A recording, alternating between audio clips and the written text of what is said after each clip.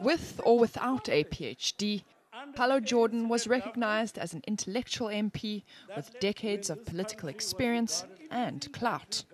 We insist that a robust, vibrant, vocal opposition is absolutely essential for a healthy democracy. Jordan's lie came to light in media reports. His CV says he has a doctorate and has studied at 2 international universities. But the University of Wisconsin-Madison says he never completed his degree, and the London School of Economics has no record of him. His resignation has shocked his opponents.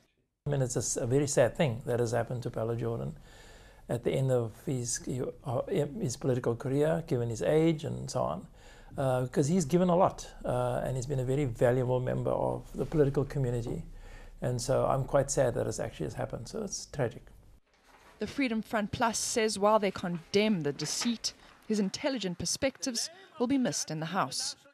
In many debates, he was used as, in terms of parliamentary terminology, the sweeper at the end of the debate to respond to the different arguments being set aside, being put aside, said by the different parties, and to answer on behalf of the ruling party in terms of an academic approach, and he did that quite well.